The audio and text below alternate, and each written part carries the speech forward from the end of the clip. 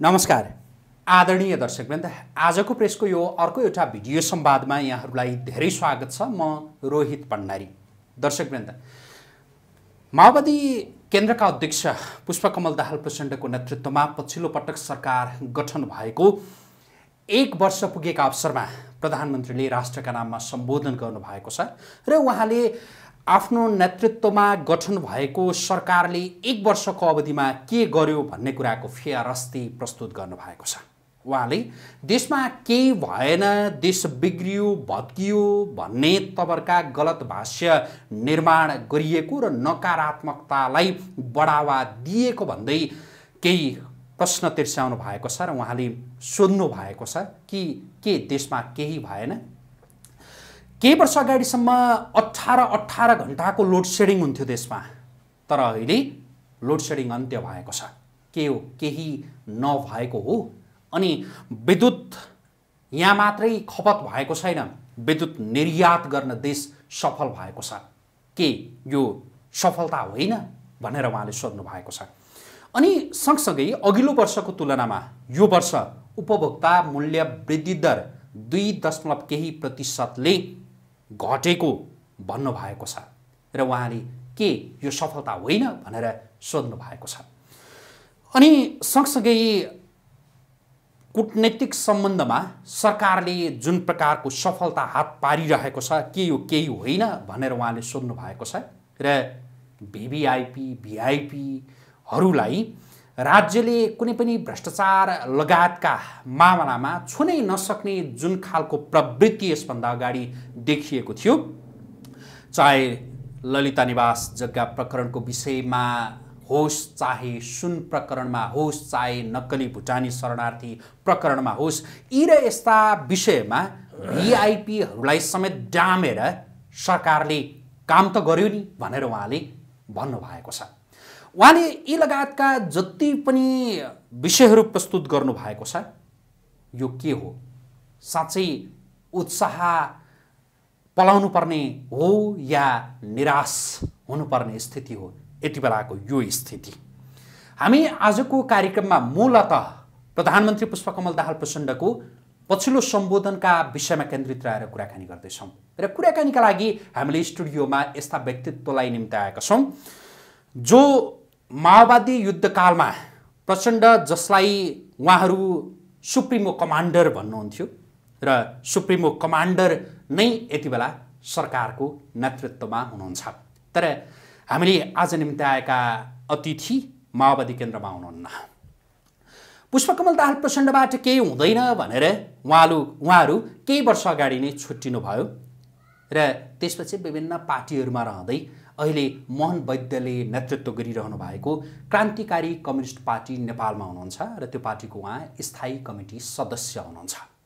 आफ्ना पूर्व सुप्रिमो कमान्डरको यति बेलाको जुन खालको दाबी हो, यो दाबी चाहिँ उहाँहरूलाई कस्तो लागिरहेको छ, हामी यो सोध्छौँ। हामीसँग हुनुहुन्छ हेमन्त प्रकाश ओली सुदर्शन, उहाँलाई म स्वागत गर्छु। स्वागत छ। धन्यवाद। आराम हुनुहुन्छ? म ठिक छु। तपाईँहरूको पूर्व सुप्रिमो कमान्डर अहिलेका प्रधानमन्त्री पुष्पकमल दाहाल प्रचण्डले आफ्नो नेतृत्वमा पछिल्लो पटक सरकार गठन भएको 1 वर्ष पुगेका अवसरमा राष्ट्रका नाममा सम्बोधन गर्नुभयो र उहाँले भन्नुभयो के निराश हुनुपर्ने स्थिति हो र? कस्तो खालको गलत भाष्य निर्माण गरिँदैछ? किन मान्छेहरू नकारात्मकतातिर लागिरहेका छन् भनेर जो प्रश्न गर्नुभयो, तपाईँ उहाँको त्यो प्रश्न र सरकारले जो गरेका राम्रा कामहरू भनेर उहाँले जुन फेरस्ती प्रस्तुत गर्नुभयो, त्यो हेरिसकेपछि सुनिसकेपछि प्रारम्भिक टिप्पणी के गर्नुहुन्छ? मैले त्यो सोधेँ, त्यसपछि अरू विषयमा आउँछु म। पहिलो कुरा त तपाईँले जुन चाहिँ सुप्रिमो भनेर चाहिँ हामीलाई सम्झाइदिनु भयो, त्यो चाहिँ कामको लागि सुप्रिमो हुनुभएको थियो। जुन काम भनेको के थियो भने नेपालमा पुरानो राज्य सत्ता पल्टाएर एउटा नयाँ जनवादी क्रान्ति गर्ने र चाहिँ समाजवाद ल्याउने चाहिँ सुप्रिमो हुनुहुन्थ्यो उहाँ चाहिँ।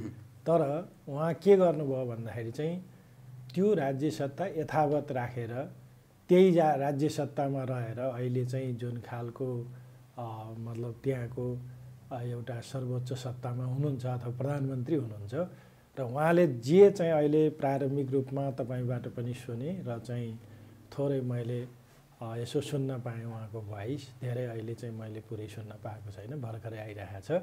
त्यसो भएको हुनाले म प्रारम्भिक टिप्पणी के गर्न चाहन्छु भने निश्चय नै एउटा प्रगतिको मार्गमा अगाडि जाँदै गर्दाखेरि सामान्य सुधारहरू त हुन्छन्, तर यो सुधारले के गर्छ भने यसले आलटालको बाटो लिन्छ। यसले चाहिँ पुरानो सत्तामा टालटुल मात्रै गर्दछ र यसले चाहिँ एउटा पिलो निचोर्ने र चाहिँ त्यसको खिल फाल्ने काम गर्दैन। त्यो खिल रहेसम्म पिलो चाहिँ आइरहन्छ। त्यसो भएको हुनाले यो व्यवस्थामा उहाँले चाहिँ त्यो खालको आमूल परिवर्तनकारी कार्य केही पनि गर्न सक्नुहुन्न र केही सुधारका कार्यहरूलाई यसो चाहिँ आत्मरति लिनका लागि त त्यो हुन्छ र अर्को त्यस्तो चाहिँ म ठुलो प्रगति, ठुलो चाहिँ एउटा विकासको चाहिँ देख्दिनँ।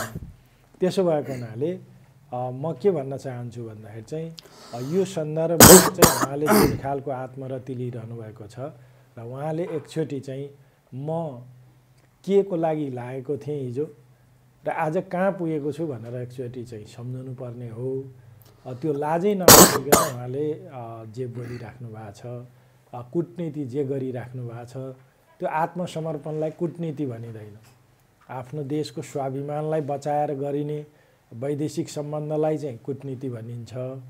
तपाईँको सबै आत्मसमर्पण गरेर भारतसित, अमेरिकासित आत्मसमर्पण गरेर त्यसरी चाहिँ कुटनीतिक रूपमा कुनै प्रगति भएको भन्ने हुँदैन।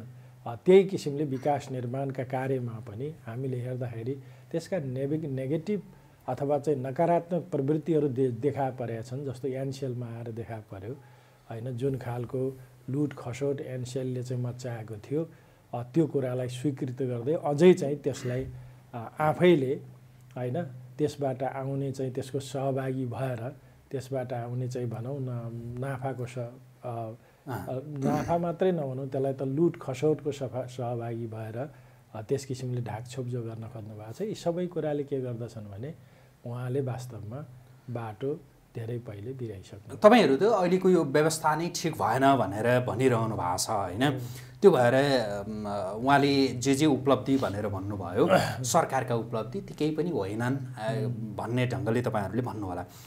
यद्यपि अब जस्तो तुलनात्मक रूपमा नि यही व्यवस्थामा विभिन्न सरकारहरू पनि ती सरकारहरूका काम कारबाहीहरूलाई चाहिँ यसो मूल्याङ्कन गरिरहँदा नि प्रचण्ड नेतृत्वको यति बेलाको यो सरकार चाहिँ अघिल्ला सरकारहरूको भन्दा चाहिँ राम्रो काम गर्यो है यसले भनेर भन्नुहुन्छ या होइन जे थियो त्यही यसैको निरन्तरता हो भन्नुहुन्छ? होइन, त्यसो त सबैले आफ्नो पालामा शेरबहादुर देउवाले पनि केपी ओलीले पनि त्यो कुरा भन्नुहुन्छ र मेरो पालामा यो भयो भनेर फेरिस त देखाउनुहुन्छ। ती पहिला पनि भइसकेका हुन्छन् कयौँ कुराहरू त पहिलेदेखि थिए नि त। त्यस कारणले गर्दाखेरि चाहिँ अहिले आउँदाखेरि त्यति ठुलो चाहिँ परिवर्तन भएको छैन। यद्यपि के हुन्छ भने विगतको शिक्षाबाट केही न केही अब त्यहाँ पनि भोटको राजनीति गर्नका लागि अलिकति लोकप्रिय हुनका लागि चाहिँ केही गर्ने कोसिस त त्यहाँ हुन्छ निश्चय नै, तर त्यसमा चाहिँ कति भ्रष्टाचार भइरहेको छ र कति चाहिँ नेगेटिभ पक्षहरू छन् भन्ने कुराको हिसाब पनि त सँगसँगै छ। त्यो तुलना गर्दाखेरि चाहिँ तुलनात्मक रूपमा नेगेटिभ पक्षहरू बढी र पोजिटिभ पक्षहरू कम भयो भने त्यसलाई धेरै प्रगति भएको या सुधार पनि भएको मान्न सकिँदैन। त्यसलाई यो अहिले जस्तो गणतन्त्र स्थापनापछि चाहिँ नि तुलनात्मक रूपमा गणतन्त्र स्थापना पूर्वको समय जति बेला देशमा राज संस्था थियो त्योभन्दा विकास निर्माणका दृष्टिले चाहिँ धेरै अगाडि देश पुगिसक्यो भनेर उहाँले त्यो भन्नुभयो। त्यस्तो चाहिँ हो कि होइन? अब यस्तो हो, हामीले के देख्छौँ भन्दाखेरि चाहिँ यो उहाँले जुन शब्दको प्रयोग गर्नुहुन्छ नि क्रमभङ्ग भन्ने, अहिले पनि क्रमभङ्गमा सोध्नु पर्यो भन्नुहुन्छ त्यहाँ चाहिँ सरकारमा पनि। त्यो शब्दको प्रयोग गर्दाखेरि चाहिँ वास्तवमा क्रमभङ्ग भनेको त पुरै राज्य सत्ताको चाहिँ कायापलट हो, त्यस्तो केही पनि भएको छैन। त्यस कारणले हिजोका चाहिँ मतलब बरु के भएको छ भने हो अलिकति एउटा चाहिँ अगाडि बढेको छ। त्यो भनेको चाहिँ हिजो सामन्तवाद थियो, आर्थिक हिसाबले सामन्ती अर्थतन्त्र थियो। आज चाहिँ राजनीतिक हिसाबले चाहिँ तपाईँको दलाल पुँजीवादी व्यवस्था छ र दलाल पुँजीवादी अर्थतन्त्र छ।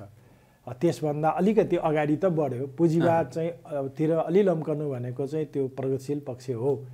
तर के होइन भन्दाखेरि चाहिँ दलाल पुँजीवाद आइसकेपछि भयो के त भन्दाखेरि नेपालको राष्ट्रिय मामलामा, राष्ट्रियताको मामलामा पुरै चाहिँ यहाँ झन् बिग्रियो। त्यो के बिग्रियो भने नेपालमा स्थापित भएका पञ्चायत कालमा जो स्थापित भएका थिए, खास गरी सोभियत सङ्घ, तत्कालीन सोभियत सङ्घ र तत्कालीन चाहिँ चीनले माओको पालामा जे जति यहाँ सहयोग भएको थियो र उद्योग धन्दाहरू खोलिएका थिए नेपालमा, त्यसबाट एउटा राष्ट्रिय पुँजीको विकास हुँदै थियो।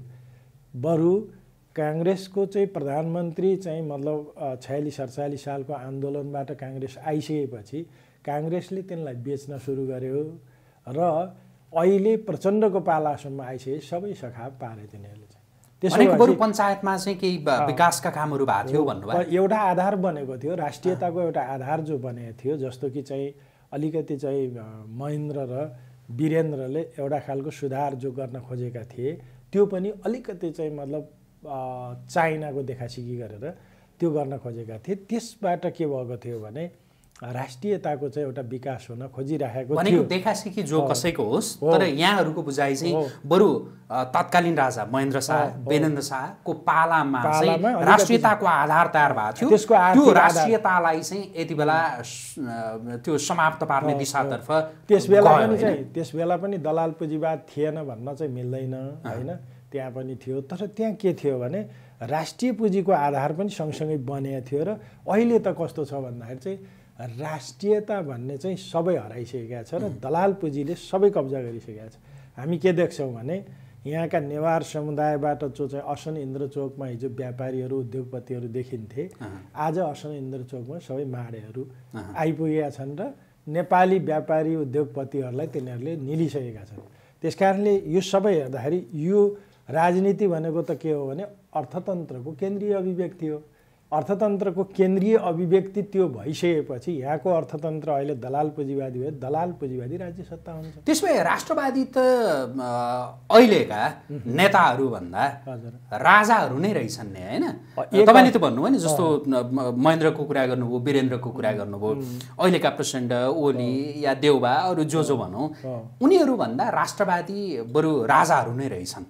यस्तो थियो। अब चाहिँ हिजो त मतलब त्योभन्दा राष्ट्रवादी चाहिँ जो अहिले जस बेला उनीहरू क्रान्तिमा लागेका थिए त्यति बेला एक प्रकारले चाहिँ राष्ट्रवादी चाहिँ उनीहरू देखिन्थे। होइन, मैले भने चाहिँ यति बेलाका भन्दा बरु त्यति बेलाका चाहिँ रहेछन्। यति बेलाका भन्दा त्यति बेला किनभने आर्थिक रूपमा हेर्दाखेरि त एउटा जग त उनीहरूले हाल्न खोजेका थिए, अर्थात् त्यो गइरहेको थियो, त्यो विकासको प्रक्रियामा, सहज विकासको प्रक्रियामा गइरहेको थियो। यद्यपि त्यहाँ पनि दलाल पुँजीवादका अंशहरू थिए, तर त्यो चाहिँ के थिएन भन्दाखेरि चाहिँ हाबी थिएन। त्यहाँ राष्ट्रिय पुँजी नै हाबी हुन थाल्दै थियो। त्यसमा के भयो त भन्दाखेरि चाहिँ खास गरी यो चाहिँ बहुदलको सुरुवात भइसकेपछि त्यहाँनिर के भयो भने बिस्तारै चाहिँ विदेशीहरूले जस्तो उदार अर्थनीतिको चाहिँ विकास भयो, आयो, यहाँ छिर्यो भनौँ न, नवउदारवादी अर्थतन्त्र आयो।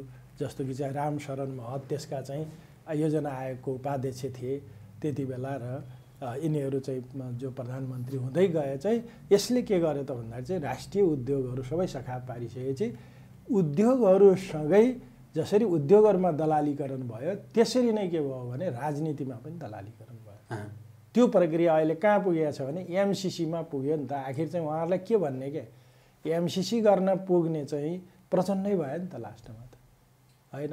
त्यस कारणले त्योभन्दा कम राष्ट्रवादी भयो भन्न त पर्यो। अब हेर्नुहोस् है, तुलनात्मक रूपले सिधा यसरी भन्न सकियो होइन। सिधा भन्दाखेरि हिजोको युद्धकालीन प्रचण्ड चाहिँ राष्ट्रवादी थिए, तर यति बेला प्रधानमन्त्री बनेका जो प्रचण्ड भन्दा चाहिँ तपाईँको शब्दमा महेन्द्र वीरेन्द्रहरू ज्यादा राष्ट्रवादी थिए। यति बेलाका प्रचण्ड भन्दा तिनीहरू बरु राष्ट्रवादी थिए ज्यादा। किन भन्दाखेरि चाहिँ त्यो सबै प्रक्रियामा त देखा पर्यो नि त। आखिर चाहिँ उहाँहरू कति चाहिँ त्यति गिरेर जानुभयो, अहिले किन गर्नु परेको थियो त्यो चाहिँ। र यहाँ एक प्रकारले चाहिँ देशको साधन सम्पदा सबै चिजहरू चाहिँ साधन स्रोतहरू लुटाउने किसिमले जसरी चाहिँ एमसिसी ल्याइयो, र यसलाई चाहिँ एउटा लडाइँको अखडा बनाउने किसिमले जसरी एमसिसी ल्याइयो, यो सबै कुराले त उहाँहरूको साख त सिद्धियो त होइन। त्यस कारणले उहाँहरूले यसमा विचार गर्नु भएन भने झन् रसातलमा जाने सम्भावना हुन्छ। आज तपाईँ भनौँ न युद्धकालीन एकजना माओवादी नेता प्रचण्डलाई एक हिसाबले भन्यो भने आदर्श पात्र मानेर तपाईँहरू पछि लाग्नुभयो भनौँ न, पछि लाग्नुभयो।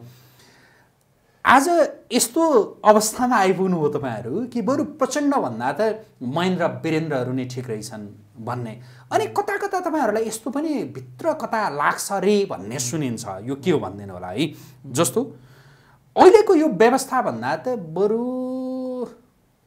त्यही राज संस्था नै ठिक, किनकि त्यसले एउटा राष्ट्रियताको आधार त तयार गरिरहेको थियो भन्ने तपाईँहरूलाई कता कता भित्र चाहिँ लागिरहेछ अरे।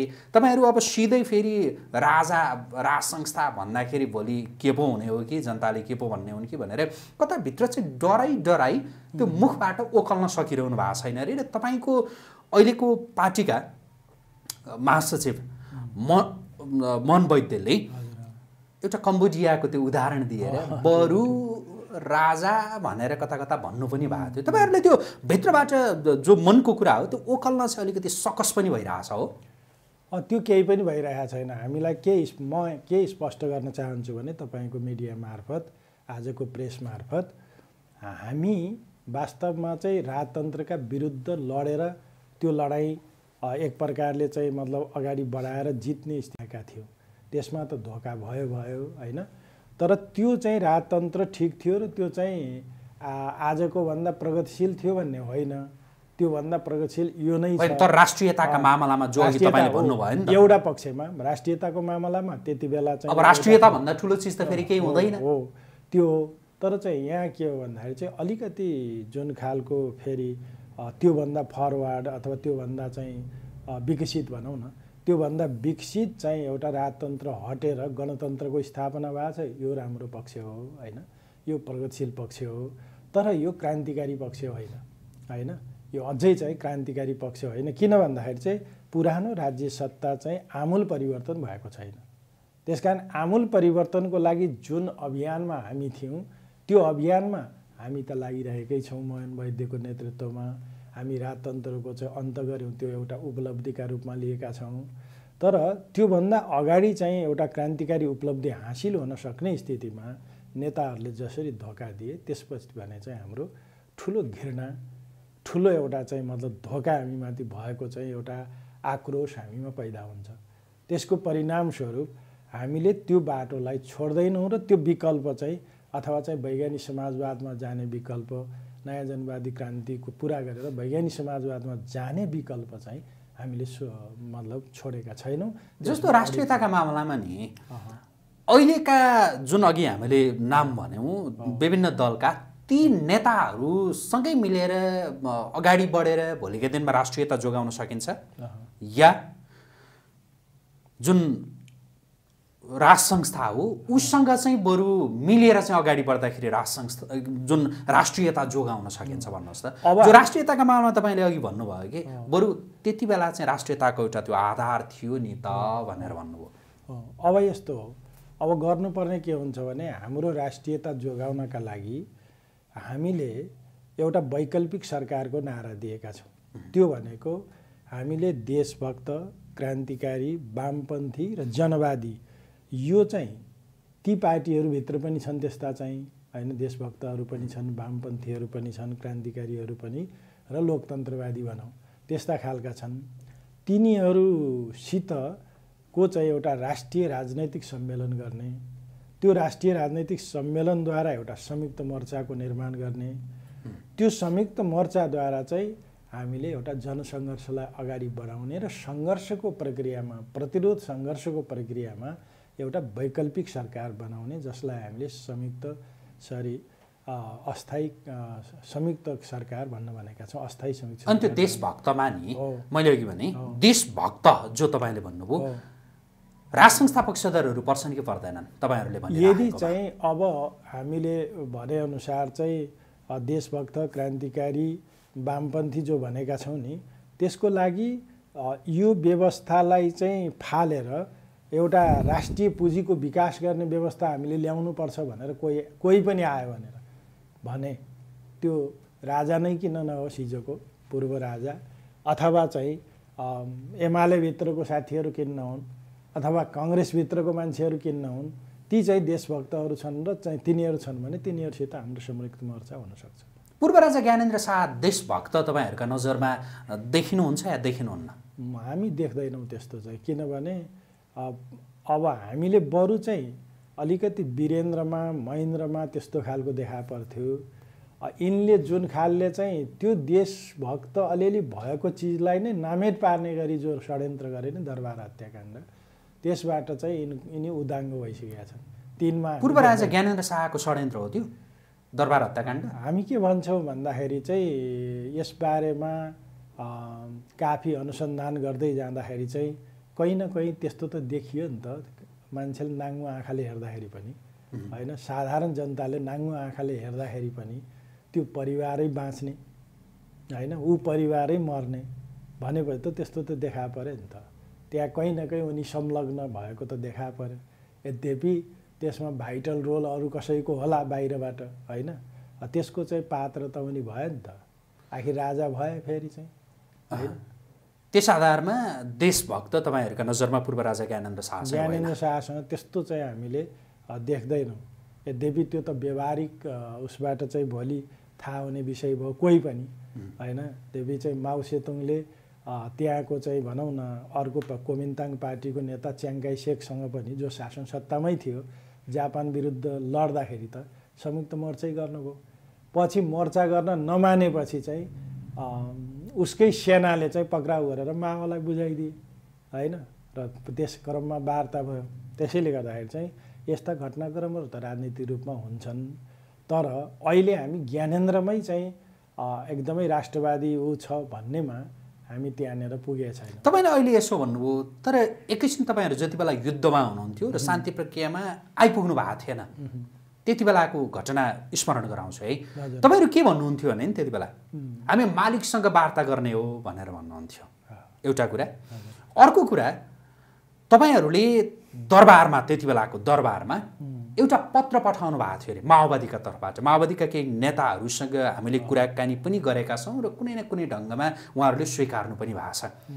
अझ तपाईँलाई नामै उल्लेख गरिदिनुपर्छ भनेदेखि त्यति बेला त्यो पत्र दरबारमा पुर्याउने काम कसले गर्नुभएको थियो अरे माओवादीका तर्फबाट भनेदेखि डाक्टर केबी रोकाया, उहाँले त्यो पत्र दरबारमा पुर्याएको थिएँ भनेर मसँगैको एउटा अन्तर्वार्तामा भन्नुभएको छ भने तपाईँहरू त्यति बेला चाहिँ नि दरबारलाई तात्कालीन राजा ज्ञानेन्द्र शाहलाई स्वीकारेर यी अरू दलहरूलाई साइड लगाएर अगाडि बढ्न चाहिँ चाहिरहनु भएको थियो होइन?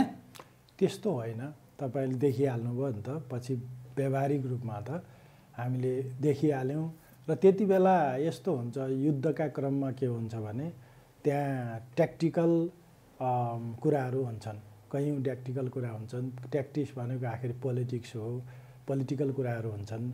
त्यस क्रममा चाहिँ वार्ताहरू संवादहरू चाहिँ उनीहरू त्यति बेला चाहिँ प्रमुख नेतृत्व गरिरहेका अवस्थामा मालिकसितै गर्ने हो पनि भन्यौँ हामीले चाहिँ, अथवा प्रचण्डले भन्नुभयो। दरबारमा पत्र नि पठाउनु भयो? दरबारमा पत्र पठाएको नपठाएको मलाई चाहिँ यकिन छैन होइन। माओवादीले तपाईँ पनि माओवादी पठाइयो भन्ने चाहिँ पछि चाहिँ थाहा भयो होइन, पठाइयो भन्ने थाहा भयो, पठाइयो भन्ने पछि थाहा भयो। र के रहेछ त्यो पत्रमा खास तपाईँहरूले थाहा पाएको चाहिँ के थियो? होइन, त्यो चाहिँ कस्तो थियो भन्दाखेरि चाहिँ यस्तो थियो, अलिकति फकाउने नियतको थियो त्यो चाहिँ होइन। ठ्याक्कै चाहिँ शक्ति सन्तुलनको कुरा हुन्छ नि, शक्ति सन्तुलनलाई चाहिँ मिलाउनका लागि एक खालको चाहिँ कुरा थियो। त्यो के थिएन भने दरबारले नै चाहिँ नेतृत्व गरोस् भन्ने थिएन त्यति बेला चाहिँ। दरबारले नेतृत्व गरोस् र हामी पनि त्यही किसिमले पहिले जसरी भइरहेको थिए त्यस्तै किसिमले चाहिँ एउटा परिवर्तन र त्यसमा दरबारलाई त्यति बेला तपाईँहरूले माओवादीले पत्र पठाएको हो होइन? पत्र पठाएको हो त्यति बेला?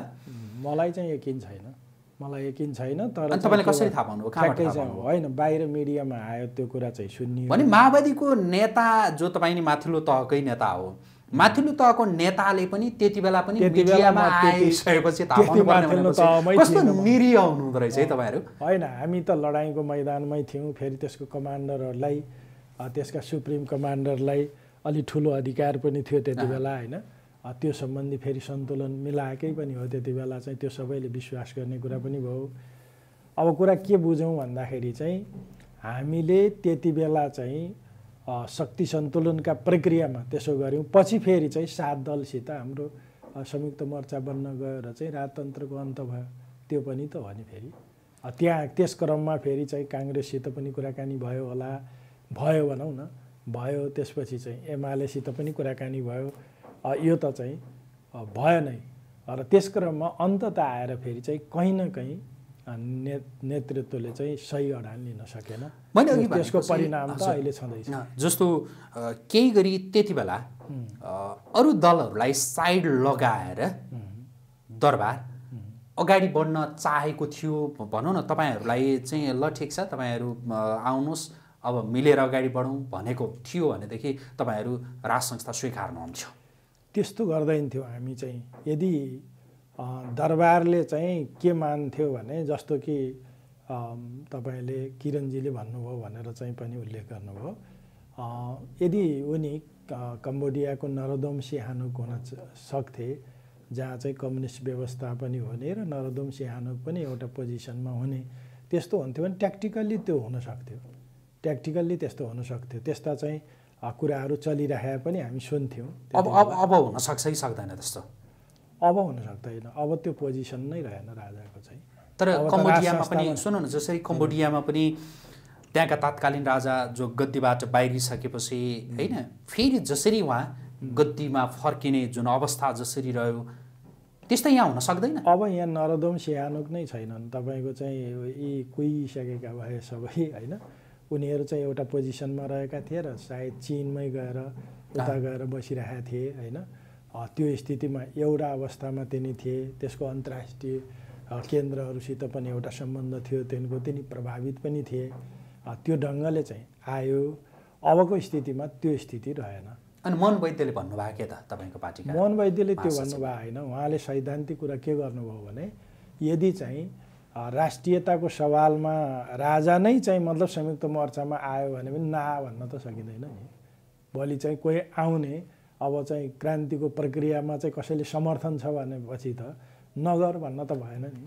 त्यसको विश्लेषण गर्ने कुरा आफ्नो ठाउँमा। तपाईँले अघि जुन देशभक्त क्रान्तिकारी लगायत जे शब्दहरूको संयोजन गरेर जे भन्नुभयो नि होइन, जस्तो अहिलेका यी जो संसदमा रहेका दलहरू भनौँ, यिनीहरू ठिक भएनन्, अब यिनीहरूबाट हुँदैन, ल हामी चाहिँ अगाडि बढौँ न त भनेर जो तपाईँहरू संसद बाहिर रहेका दलहरूलाई सहित आह्वान गरेर पूर्व राजा ज्ञानेन्द्र शाह अगाडि सर्नुभयो भने तपाईँहरू मान्नुहुन्छ कि मान्नुहुन्न?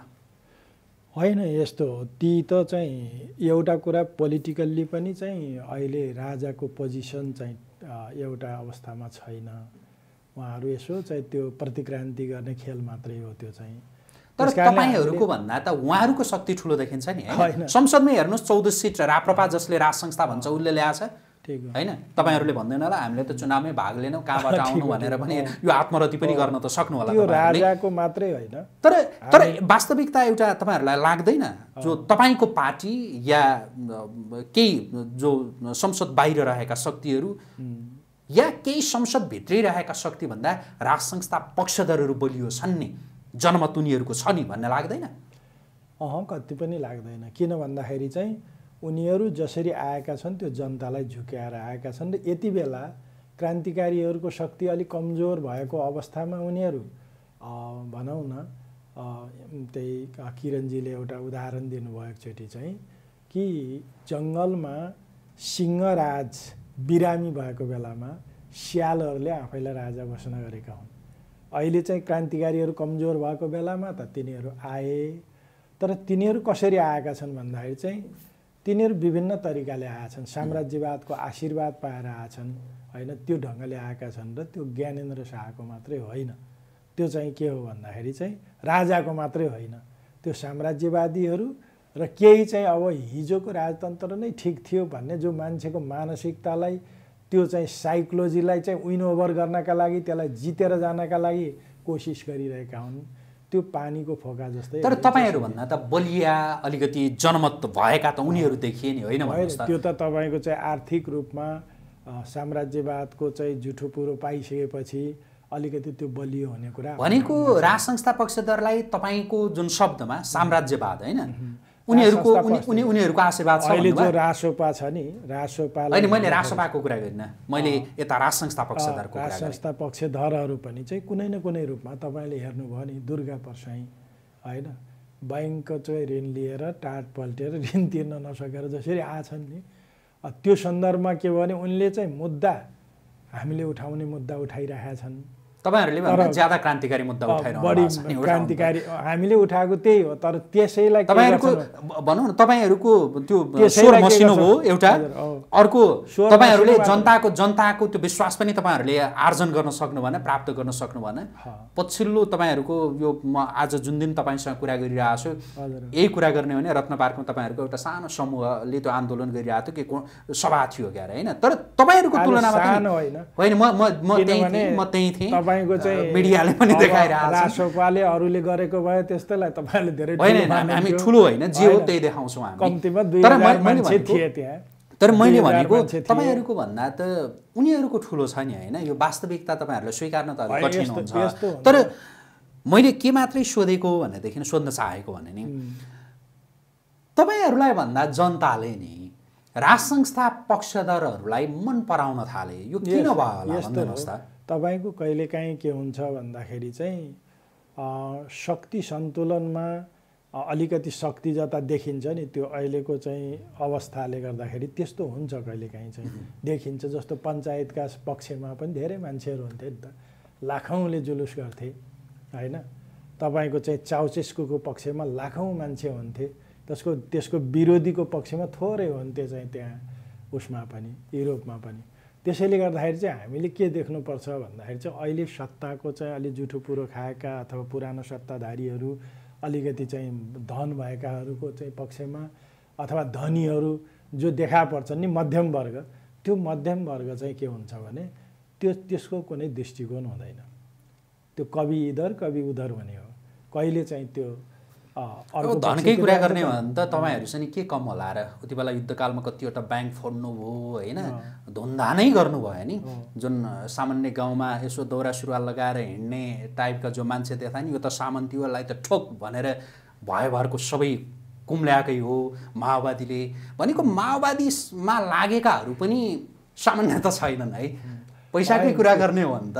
त्यसो त अब हामीलाई तपाईहरुले त्यसको सर्वे पनि गर्न सक्नुहुन्छ हैन, किन भन्दाखेरि चाहिँ कुम्ल्याएको र नकुम्ल्याएको थाहा भइहाल्छ हैन। माओवादीले कुम्ल्याउने जस्तो माओवादीले नि युद्धकालमा पैसा कुम्ल्याएन, खास माओवादीहरूले चाहिँ कुम्ल्याएनन्। त्यो पैसा चाहिँ क्रान्तिको पक्षमै लगाइयो हैन। तर चाहिँ खास मान्छेहरूले त्यस्तो धन्दामा लागेछन् जो अहिले हाम्रो पार्टीमा छैनन् हैन, जो चाहिँ अहिले सत्ताधारी पार्टीमै भनेको प्रचण्ड नेतृत्वको पार्टीमा चाहिँ छन् भनेको। ती पनि त माओवादी नै त हुन् नि, ती गरेको त थाहा भइहाल्यो नि त तपाईले। माओवादीकै त हुन् नि हो। हिजो भनेको माओवादीले कुम्ल्याएन भन्ने होइन, माओवादीले कुम्ल्यायो। अब जस्तो माओवादीलाई बदनाम गर्न त सबैले ल्याउन चाहिँ ल्याए, बाँडी चुडी अब कसको भागमा कति पर्यो, कसको भागमा कति बाँडी चुडी पनि होइन कुरा हैन। बाँडी चुडी भनेको हिजो के भयो भने हामीले क्रान्तिको प्रक्रियामा जति लगानी गर्न सक्यौँ त्यही हो साझा कुरा। हामीले त सबैले गुमायौँ नि। मेरै सन्दर्भमा तपाईँ भन्नुहुन्छ भने मैले त बालाजु बैठकपछि जस बेला प्रधानमन्त्री हुनुहुन्थ्यो प्रचण्डजी, त्यसपछि आफ्नो सम्पत्ति ल्याएर दिएको छु उहाँलाई। हेर्नुहोस् है, मेरो चाहिँ सर्वस्व हरुन भएको छ, अहिले पनि त्यो जग्गा रोक्का नै छ हैन। त्यसो भएको हुनाले चाहिँ तपाईले हेर्नुभयो भने अब किरणजीको अभिगत हेर्नुहोस् हैन। अब राम्रोसित उपचार गर्नुहुन्थ्यो नि, उहाँसित त्यस्तो चाहिँ भएको भए त हैन। त्यसकारणले यो सबै कुरा के हुनु, तपाईहरुको भागमा परेन, जुन उतातिरै पर्यो हैन। भाग भन्दा पनि भागभन्दा लगाउनका लागि हामीले केही सल्लाह पनि गरेनौँ। लुटियो होला त्यसरी सोचौँ हामीले। लुट्न चाहिँ लुटियो होला, त्यो लुटियो होला हैन। अब कुराकानी अलि धेरै गर्नु मन छ, यद्यपि केही विषयमा चाहिँ यहाँसँग मैले सोधेँ है। जस्तो अर्को चाहिँ नि, तपाईँ विप्लव नेतृत्वको पार्टीमा नै हुनुहुन्थ्यो, त्यसपछि के तपाईँहरूले फेरि अलग्गै एउटा पार्टी के खोल्नु भएको थियो क्यारे, मैले नाम ठ्याक्कै बिर्सिनँ, एउटा बहुमत नेकपा बहुजन बहुमत नेकपा बहुमत त्यो पनि खोल्नु भएको थियो क्यारे। अब त्यसपछि फेरि यता वैद्यतिर आउनुभयो क्यारे हैन। भनेको पहिला प्रचण्ड नेतृत्वको माओवादीमा हुनुहुन्थ्यो, त्यसपछि फेरि अलग हुनुभयो मन वैद्य सहितको थियो, तपाईँकै नेतृत्वमा भयो, के भयो के होइन। यो चाहिँ के गरे तपाईँहरूले? यो चाहिँ प्रगतिको बाटोमा गएको, जो चाहिँ सुधारवादी हुन्छ नि त्यसलाई छोड्दै जाने कुरा हो। जस्तो कि चाहिँ प्रचण्डले चाहिँ लाइन छोडे होइन, क्रान्तिको लाइन छोडे अथवा चाहिँ वैज्ञानिक समाजवादमा जाने लाइन छोडे, तिनलाई चाहिँ हामीले छोड्यौँ होइन। जब चाहिँ हामी फेरि अलिक क्रान्ति गर्छ कि भन्ने एउटा आशा गरियो, रूपमा हेरियो भनौँ न, गतिविधिमा हेरी मानेर उनी पनि त्यहाँ पुगे र फेरि पनि उनी पनि हारे, भित्रैदेखि हारेको हो, त्यो चाहिँ हारे। त्यस कारणले त्यो पनि हामी छोड्न बाध्य भयौँ र चाहिँ इमान्दार नेता, क्रान्तिकारी नेता भनेर अहिले चाहिँ मोहन वैद्य किरण कोषमा चाहिँ हामीले त्यहाँबाट जो हामीले बहुमत पक्ष चाहिँ विद्रोह गरेर आयौँ विप्लवबाट, त्यो चाहिँ नेकपा बहुमत र चाहिँ नेकपा क्रान्तिकारी माओवादीका बिचमा चाहिँ गत वैशाख 18 गते हामीले चाहिँ के गर्यौँ भने एकता गऱ्यौँ र अहिले क्रान्तिकारी कम्युनिस्ट पार्टी नेपाल बनेको छ। अनि विप्लव चाहिँ कस्तो नेता? तपाईँहरूले त लामो समय सङ्गत गर्नुभयो, उहाँकै नेतृत्वमा पनि रहनुभयो होइन, प्रचण्डबाट हुँदैन अब विप्लवबाट भनेर पनि हिँड्नुभयो। अनि विप्लव चाहिँ कस्तो नेता हुनुहुँदो रहेछ? होइन, उहाँले पनि के गर्नुभयो भने युवाहरूलाई एउटा भ्रममा पार्ने कोसिस गर्नुभयो र त्यो भ्रम पनि के रहेछ भन्दाखेरि चाहिँ कहीँ न कहीँ आफू सत्तामा पुगेर अथवा चाहिँ भाग भन्न नमिलेको हुनाले एक खालले चाहिँ मतलब नाटक गरेको मात्रै रहेछ भन्ने कुरा पुष्टि भयो। जब प्रतिबन्ध लाग्यो त्यसपछि चाहिँ उहाँको होस हवास गुम भयो। हामी त जेल पर्यौँ होइन, तर हामीले के भनेका छौँ भन्दाखेरि चाहिँ उहाँमा पनि एउटा रोमान्टिसिजम मात्रै रहेछ र लामो समयसम्म चाहिँ उहाँ पनि जान स्थिति रहन्छ भन्ने कुरा चाहिँ अहिले राम्रोसँग देखा पर्यो। त्यसैले गर्दाखेरि चाहिँ हामीले के बुझ्यौँ भने उहाँले अन्तत सबै समाजवादीहरू जसले आफूलाई समाज राप्रपादेखि लिएर एमाले, माधव नेपाल र माओवादी केन्द्र सबैले चाहिँ समाजवादी भन्छन् र समाजवादी चाहिँ मतलब हामी संसदमा गयौँ भने संसदलाई चाहिँ क्रान्ति त्यहीँ गर्न सकिन्छ, शान्तिपूर्ण ढङ्गले रूपान्तरण गर्न सकिन्छ, हो त्यही रूपान्तरण नै अब समाजवाद हो भनेर जे व्याख्या गर्नुभयो त्यो त चाहिँ हिजै हामीले त्यो जनयुद्धै नगरेका हुन्थ्यो नि, किन खुन खराबी गरेको। त्यसैले शान्तिपूर्ण तरिकाले समाजवादीहरू त्यहाँ गएछ भने उहाँहरू चुनावमा जानुभयो। त्यसो भएनाले भनेको हामीले भनेको के हो पनि एउटै ड्याङको हैन, राइट, प्रचण्डकै ड्याङको। अब त उहाँहरूले मोर्चै बनाइसक्नु भयो, प्रचण्डकै ड्याङ समाजवादी मोर्चा बनाइसक्नु भयो, त्यो ड्याङमा गइसक्नु भयो। अनि तुलनात्मक रूपमा चाहिँ नि प्रचण्ड क्रान्तिकारी के विप्लव क्रान्तिकारी?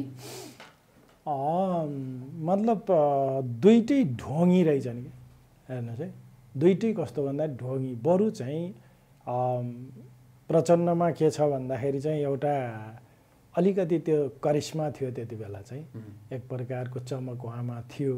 आज त त्यो सिद्धियो होइन, थोरै अलिकति प्रिडिक्सन गर्न सक्ने, अलिकति भोलिको स्थिति पनि थाहा पाउन सक्ने थियो भने त्यो विप्लवमा रहेन। विप्लवमा चाहिँ एउटा अब वाकपटुता त एउटा भयो, त्यो वाकपटुतालाई प्रयोग गरेर चाहिँ त्यसले पनि फेरि चाहिँ उहाँहरूले पनि धोका जो दिनुभयो, यो चाहिँ मतलब एउटा ठुलो शिक्षा बनेको छ हाम्रो लागि। भनेको विप्लवभन्दा बरु प्रचण्ड ठिक हुनुहुँदो रहेछ। विप्लवभन्दा प्रचण्ड ठिक भनेको होइन, उहाँहरू चाहिँ एउटै ड्याङमा जानुभयो तपाईँले भन्नुभयो जस्तै। तर के हो भन्दाखेरि चाहिँ अलिकति बढी वैचारिक राजनीतिक रूपमा त उहाँ हिजो ठिकै हुनुहुन्थ्यो होइन, तर पनि के हो भने एउटा कुरा के बुझ्नु जरुरी छ भने यो ट्याक्टिक्समा बढी खेल्छन् नि नेताहरू चाहिँ, त्यो व्यवहारमा बढी खेल्नेहरू के हुन्छन् कहीँ न कहीँ ती फस्छ। त्यसकारणले विप्लव पनि ट्याक्टिकल नेता हो, प्रचण्ड पनि ट्याक्टिकल नेता हो। अब वैद्यजी भनेको के भने स्ट्र्याटेजीमा छोड्ने, स्ट्र्याटेजीलाई नछोड्ने र चाहिँ मतलब ट्याक्टिक्समा फेरि चाहिँ लचकता हुन सक्ने त्यस्तो खालको हो। त्यसैले गर्दाखेरि चाहिँ हामीले के बुझ्नुपर्छ भने एउटा मात्रै समात्न हुँदैन नेताहरूले चाहिँ। त्यस कारण रणनीति र कार्यनीति नेताहरूको विज्ञान हो भनेर स्टालिनले जो भन्नुभएको छ, त्यो कुरालाई समात्ने नेता नै सही नेता हुन्छ अब चाहिँ। अनि राष्ट्रवादको कोणबाट हेर्दा चाहिँ नि प्रचण्ड र विप्लवमा को राष्ट्रवादी त? होइन। अब यहाँ के देखियो भन्नुहुन्छ भनेदेखि चाहिँ दुईटैलाई हेर्दाखेरि उहाँ अझै चाहिँ त्यो उसमा त पुग्नु भएको छैन विप्लवजी होइन। ठ्याक्कै चाहिँ प्रचण्डकै स्तरमा अन्तर्राष्ट्रिय खेलहरूमा उहाँ पुग्नु भएको छैन। त्यसपछि जाँच होला। अहिले अलिकति तुलनात्मक रूपले उहाँ राष्ट्रवादी हो कि भनेर हामीले सोच्यौँ होइन। तर प्रचण्ड त धेरै पर गइसक्नुभयो होइन राष्ट्रियताको जस्तो केलाई हेर्दाखेरि चाहिँ निकै पर पुगिसकेको खस्किसकेको रूपमा देख्नुहुन्छ होइन। तपाईँले अहिले आउनुभयो भने कम्तीमा चाहिँ त्यो एमसिसीलाई चाहिँ रोकिदिएको भए ठुलो कुरा हुन्थ्यो। नेपाली जनताले त्यो चाहेका पनि थिएनन्। अमेरिकनहरूलाई यहाँ ल्याएर चाहिँ एउटा आफ्नै मतलब टाउकोमाथि बन्चरो हान्ने जस्तो काम हुन्थेन होइन। अहिले जे खालको चाहिँ एमसिसी यहाँ ल्याएर देशको सम्पदा पनि लुटाउने काम र यहाँ चाहिँ मतलब एउटा युद्धको अखाडा बनाउने पनि प्रक्रिया जो सुरु भएको छ यो राम्रो कुरा होइन। त्यसले गर्दाखेरि उहाँलाई चाहिँ राष्ट्रघातमा चाहिँ लिइ पुर्याएको छ। अब अरू नेताहरूका विषयमा त के सोधौँ होइन। तपाईँलाई अर्को कुनै कार्यक्रममा अझ विस्तृतमा कुरा गर्न मन छ है तपाईँसँग। अहिले चाहिँ मैले तपाईँलाई सोधेँ अघि जुन त्यो एउटा के वैकल्पिक सरकार के भन्दा हुनुहुन्थ्यो तपाईँले एउटा संयुक्त के अरे अस्थायी संयुक्त सरकारको कुरा गरेँ जुन संयुक्त सरकार भन्दा हुनुहुन्थ्यो नि त्यसमा तपाईँले देशभक्त क्रान्तिकारी को के भन्दा हुनुहुन्थ्यो। अनि त्यो सरकारमा चाहिँ नि प्रचण्ड ओली देउबाहरूलाई सहभागी गर्न सकिन्छ कि सकिँदैन? सकिँदैन किनभने तिनीहरू चारवटा तत्त्व हुनु पर्यो त्यसमा चाहिँ। एउटा चाहिँ क्रान्तिकारी हुनु पर्यो, वामपन्थी हुनु पर्यो, देशभक्त हुनु पर्यो र जनवादी हुनु पर्यो होइन। त्यो खालका चाहिँ मान्छेहरू चाहिँ त्यसमा अटाउने हुन्। अनि प्रचण्ड ओलीहरू क्रान्तिकारी वामपन्थी केही होइनन्। अब चाहिँ त्यो त केही पनि के त तपाईँको शब्दमा भन्दैनस् त। अब उहाँहरू त के हुनुभयो भने राष्ट्रघाती हुनुभयो होइन, दक्षिणपन्थी अवसरवादी हुनुभयो होइन, संशोधनवादी हुनुभयो। त्यसो भएको हुनाले चाहिँ त्यो परिभाषाभित्र उहाँहरू पर्नुहुन्न। अनि को हो त यो देशमा भएको वामपन्थ? मोहन वैद्य अनि हेमन्त प्रकाश ओली होइन, सिपी गजुरेलहरू मात्रै हो कि अरू पनि छन्? अरू पनि छन्। को छन्? यति बेला जुन मान्छेले भन्छ नि केही नाम भन्दा पनि चिनिने त्यस्ता नामहरू भन्दैनस् त। होइन, हामीले चाहिँ अहिले तिनीहरूलाई विश्लेषण गरिसकेका छौँ केहीलाई होइन।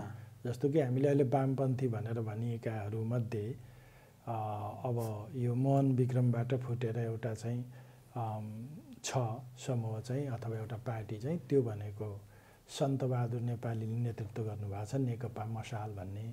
त्यसलाई हामीले वामपन्थी भनेका छौँ, क्रान्तिकारी भनेका छौँ, देशभक्त भनेका छौँ। त्यसपछि आहुतिले नेतृत्व गरेको एउटा सानो समूह छ त्यो पनि छ होइन। त्यस्तै किसिमले अब विप्लवजीहरूलाई पनि हामीले अहिले त्यसमा राखेका छौँ होइन। देशभक्त हो कम्तीमा भन्नेसम्म चाहिँ होइन।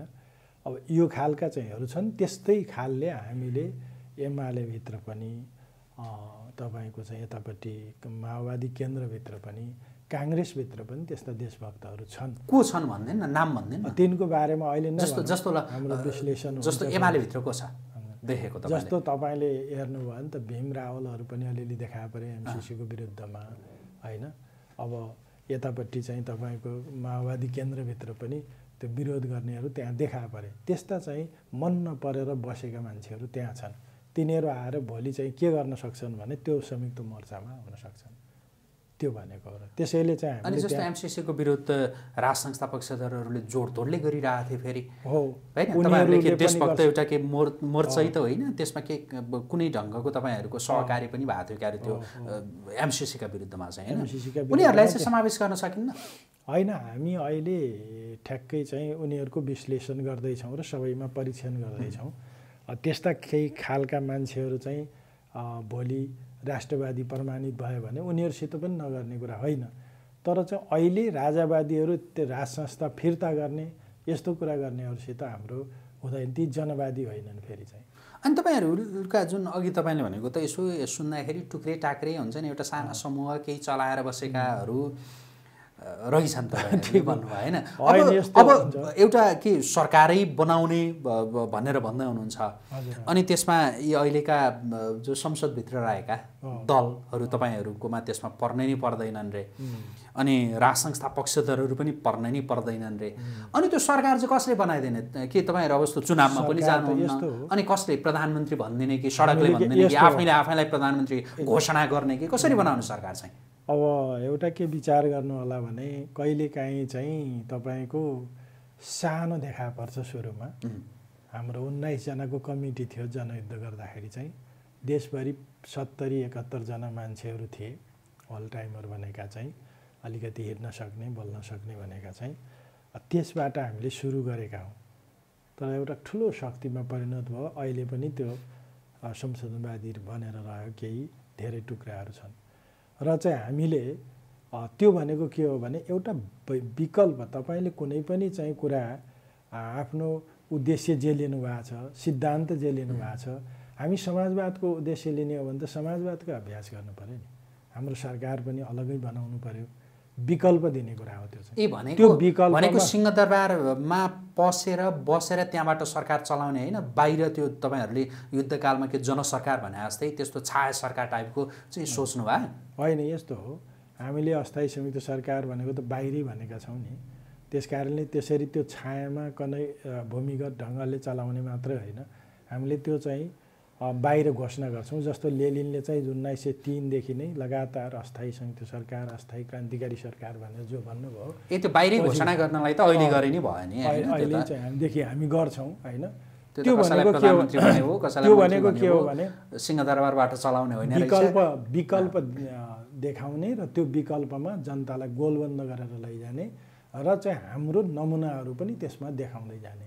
किनकि हामी त्यसरी चाहिँ आफ्नो तरिकाले त्यसमा न्याय निसाब, आफ्नो तरिकाले चाहिँ जनतालाई विकास निर्माण हामीले जे जति गर्न सक्छौं त्यो चाहिँ प्रक्रिया हामीले चलाएनौं भने के हुन्छ भने यसैमा गयौं भने त के भयो भने यही भइहालिन्छ र कहिले चाहिँ हामीले सोचेको चाहिँ व्यवस्था आउँदैन, साम्यवाद आउँदैन।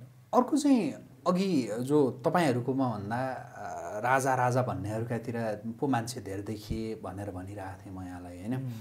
अर्को सँगसँगै तपाईहरुकोमा भन्दा बरु यो वैकल्पिक राजनैतिक दल भनिएकाहरुकातिर मान्छेहरु देखिरहेछन्। जस्तो राष्ट्रिय स्वतन्त्र पार्टी हेर्नुहोस्, त्यतातिर मान्छेहरुको त्यो एउटा लहरको देखिन्छ। या स्वतन्त्र रूपमा चुनाव जितेका काठमाडौँ महानगरपालिकाका मेयर बालेन शाह भन्नुहोस्, उहाँको क्रेज हेर्नुहोस् यति बेला हैन, हर्क साम्पाङको क्रेज हेर्नुहोस्।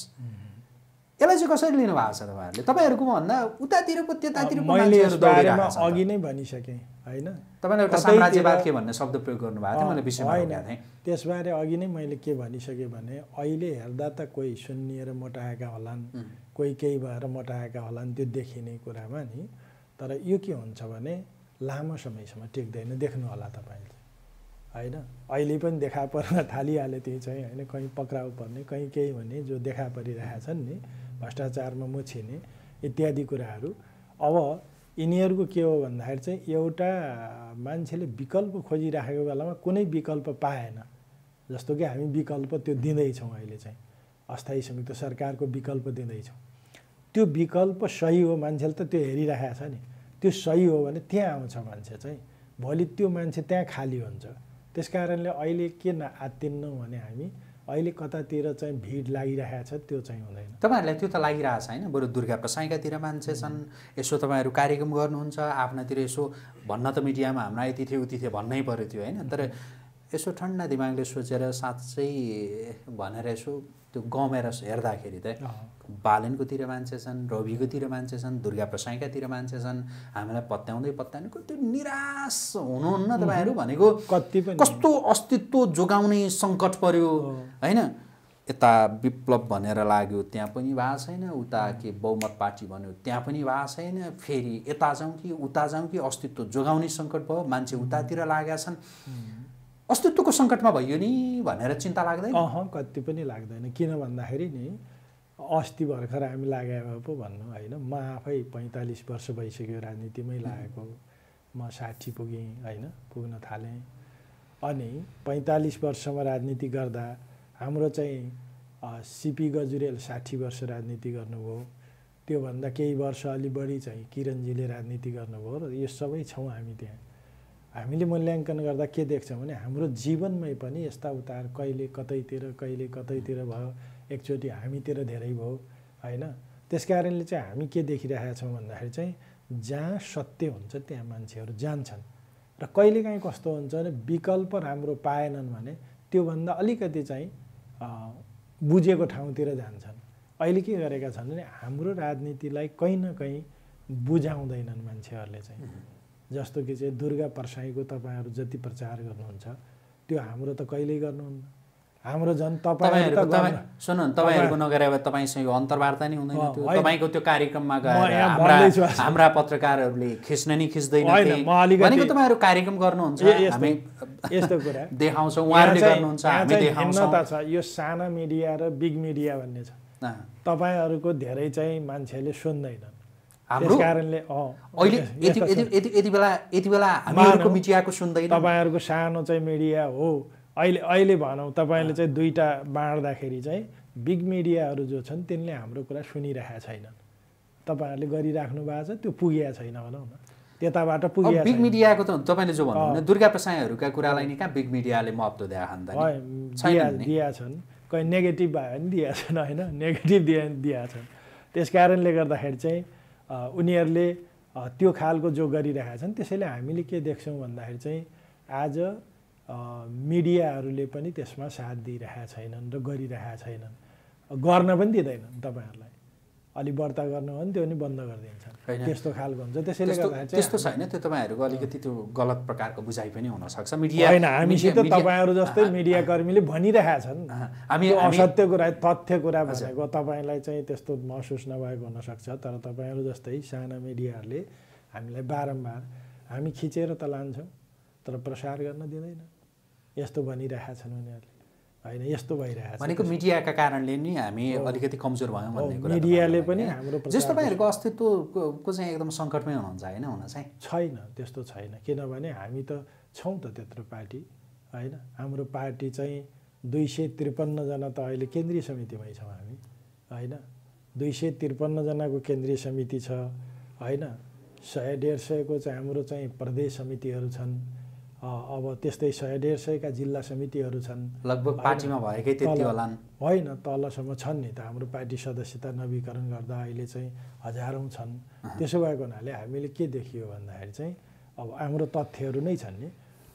त्यसैले गर्दाखेरि चाहिँ के हो भन्नुहुन्छ भने अहिले जो प्रचार प्रसार हुन्छ बाहिर जे चाहिँ मिडियाहरूले उछालिरहेका हुन्छन् त्यो कुरालाई मान्छेले हेरिरहेका हुन्छ। फेरि अहिले तल गएर मान्छे त्यसरी भुइँ तहमा जाँदैनन्। हेर्ने त मोबाइल हो, अहिले हेर्ने त मिडियामा चाहिँ हामीले जे देखिरहेका छौँ त्यो हो। त्यसो भएको हुनाले त्यस प्रक्रियाबाट हेर्दाखेरि त्यसले पनि अलिकति चाहिँ हामीलाई ओझेलमा पारेको जस्तो महसुस हुन्छ। तथापि यो त के हो भने आन्दोलनको प्रक्रिया, आन्दोलन विकास हुँदै जाँदाखेरि चाहिँ यसले के गर्छ भने फेरि जनतालाई एउटा उसमा ल्याइ पुर्याउँछ, एउटा क्रान्तिकारी लहरमा ल्याइ पुर्याउँछ। अब चाहिँ म अन्तिम विषयमा नै प्रवेश गरेँ। हुन त अघि पनि मैले कुराकानी गरेको, यद्यपि अब यो निचोड जस्तो तपाईँहरू हुन त हामी अस्तित्व सङ्कटको अवस्थामा छैनौँ भन्नुहुन्छ। यद्यपि तपाईँहरूका गतिविधिहरू त्यस्तो धेरै देखिँदैनन् जसलाई जनताले एकदमै रुचाएर हजारौँको लाखौँको सङ्ख्यामा तपाईँहरूका पछि लागेका हुन् होइन। त्यस्तो अवस्था छैन। अर्कातिर अहिले जो संसदमा रहेका दलहरू भनौँ या सरकारमा रहेकाहरू भनौँ, उनीहरूका जो काम कारबाही गतिविधि त्यति प्रिय छैनन् जनताका लागि होइन। जो असन्तुष्टि आक्रोश जनताको त्यो सुनिन्छ। यसलाई हेरिरहँदाखेरि नै एकातिर सरकारमा रहेकाहरू संसदमा रहेकाहरूप्रतिको त्यो आक्रोश, अर्कातिर तपाईँहरू स्वयं अस्तित्व सङ्कटको अवस्थामा रहिरहेको जो वास्तविकता, यसलाई हेरिरहँदा कतै राष्ट्र संस्था पो फर्किहाल्छ कि भनेर धेरैले भनिरहेका छन्। तपाईँहरू चाहिँ यो विषयमा त्यो गम्भीर भएर यसो सोच्नुहुन्छ कि या होइन त्यो सम्भावना नै छैन भनेर मात्रै भन्नुहुन्छ कि के लाग्छ भन्नुहोस् त? यो चाहिँ होइन, त्यो सम्भावना हुनसक्छ होइन। हामीले कुनै पनि चिजहरू कहिलेकाहीँ प्रतिक्रान्तिहरू भए पनि त छन् दुनियाँमा, राजा फर्केर आए पनि छ। तर नेपालका सन्दर्भमा यो सम्भव छैन किन भन्दाखेरि नि यहाँ चाहिँ राजतन्त्रको पक्षधर मान्छेहरू चाहिँ त्यस्तो किसिमको चाहिँ मतलब जुन पार्टीहरू छन् तिनै पार्टीहरूले पनि भोलि चाहिँ त्यहाँ त प्रतिरोध गरिहाल्छन् होइन। अन्तर्राष्ट्रिय परिस्थिति पनि छैन त्यसलाई लिएर आइदिने अब को हुन्छ र किन पश्चगमनतिर भारत जान्छ अथवा अमेरिका जान्छ अथवा चीन जान्छ त्यसरी जान सक्ने स्थिति कि त फेलियर हुनु पर्यो देश चाहिँ त्यो खालको स्थिति छ। बरु हामीले के देखिरहेका छौँ भने भविष्य 4-5 वर्षपछि जो अहिले मजदुरहरू छन् नेपालमा चाहिँ संसारका सबैभन्दा बढी मजदुरहरू छन् होइन। 1 करोड भने पनि हुन्छ। 1 करोड मजदुर यस्तो 1 करोड मजदुर दुनियाँमा कहीँ थिएन पहिला क्रान्ति हुँदाखेरि चाहिँ। अहिले त्यस्तो स्थिति हुन्छ। त्यो मजदुर अहिले अन्तर्राष्ट्रिय बजारमा चाहिँ अब 6-7 वर्षपछि उनीहरूको गल्फ कन्ट्रीहरूमा पनि निर्माण कार्य समाप्त हुन्छ अथवा त्यो सेचुरेसनमा जान्छ। त्यताबाट पनि फर्किनेवाला छन्, युरोपबाट फर्किनेवाला छन्, अरू सबैतिरबाट फर्किनेवाला छन् र देशमा अर्को चाहिँ काण्ड जो एमसिसी भइरहेको छ यसले एउटा युद्धको स्थिति निम्त्याउने छ हो। त्यो बेलामा चाहिँ एउटा गृहयुद्धको स्थिति पैदा हुन्छ हो। तपाईँले एउटा लेखेर राखिराख्नुहोस् अबको 7देखि 10 वर्षमा चाहिँ नेपालमा या त चाहिँ क्रान्तिकारीहरूले चाहिँ सत्ता प्राप्त गर्ने स्थिति हुन्छ या चाहिँ तपाईँको विदेशीहरूले कब्जा गर्ने स्थिति हुन्छ होइन। किनभने सरकारले केही पनि विकल्प सोचेको छैन। उसको अहिले चाहिँ 12 खर्ब चाहिँ रेमिटेन्सबाट आइरहेको छ होइन। यो सबै चाहिँ चिजहरूलाई तपाईँले हेर्नुभयो, यहाँको व्यापार घाटालाई तपाईँले हेर्नुभयो भने यो ठुलो सङ्कटमा गइसकेको छ। त्यसैले गर्दाखेरि चाहिँ यसलाई अहिले जुन थेगिरहेका छन् त्यो नेपालीहरू विदेशमा मजदुरी गरेर थेगिरहेका छन्, त्यही कुरा बुझौँ। त्यसैले गर्दाखेरि चाहिँ यदि हामी चाहिँ कुनै पार्टीले भोलि चाहिँ यसलाई जोगाउने हो भने त्यो क्रान्तिकारी कम्युनिस्ट पार्टी हो। अब चाहिँ त्यो क्रान्तिकारी कम्युनिस्ट पार्टीले मात्रै त्यसलाई जोगाउन सक्छ। त्यसैले हामीले के गरिरहेका छौँ भन्दाखेरि अहिले हामी यहाँनिर मुखनेरको भाग हेर्दैनौँ। भोलि चाहिँ के भइरहेको छ, घटनाक्रमहरू के छन् र त्यसले भविष्य के देखाइरहेको छ अहिलेको विश्लेषण गरेर भोलिको हामी उज्यालोलाई हेरिरहेका छौँ। भनेको अबको 7-8 वर्षपछि जो विदेशमा मजदुरी गर्न गएका मान्छेहरू हुन् त्यहाँका विविध परिस्थितिका कारणले उनीहरू नेपाल फर्किन्छन्। नेपाल फर्किएर तपाईँहरूको जुन पार्टी हो त्यो पार्टीलाई सपोर्ट गर्छन्। त्यसपछि सत्तामा तपाईँहरू हुनुहुन्छ। त्यसपछि चाहिँ सत्ता परिवर्तन हुन्छ र नेपालमा चाहिँ वैज्ञानिक समाजवाद चाहिँ आउँछ। तपाईँलाई लाग्छ 7-8 वर्ष अहिलेको व्यवस्था ठिक छ भन्ने?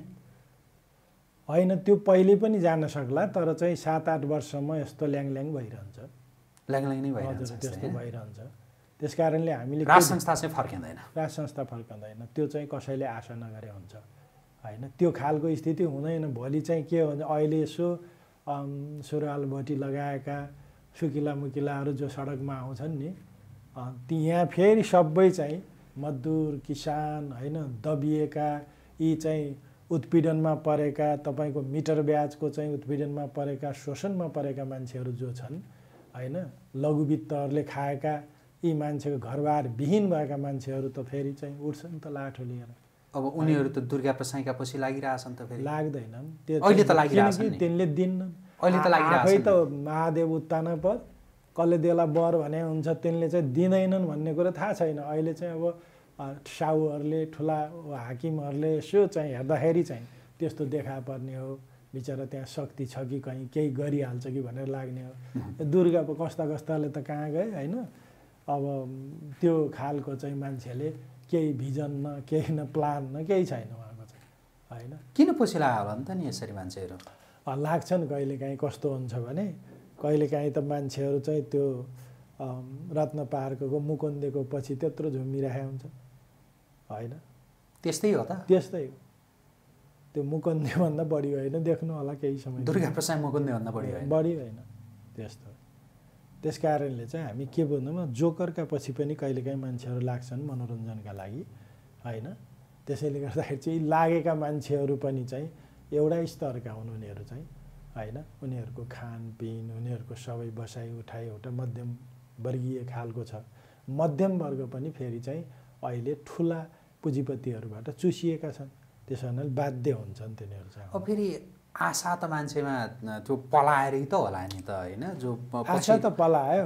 यो चाहिँ ऋण मुक्त गरे आफै ऋणमा परेछ।